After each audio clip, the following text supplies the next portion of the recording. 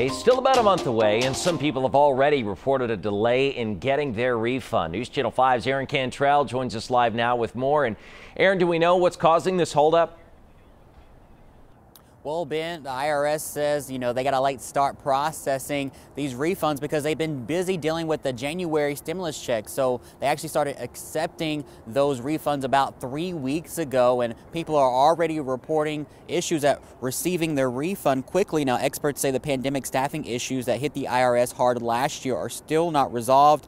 Then add on another round of stimulus checks and the thousands of daily phone calls the agency will have to deal with. They're falling behind. Now, the government accounting office is warning of several glitches right now, including late mail, issues with the Where's My Refund app, and leftover returns from last year. Now, experts suggest if you do file early and have it deposited directly into your checking or savings account.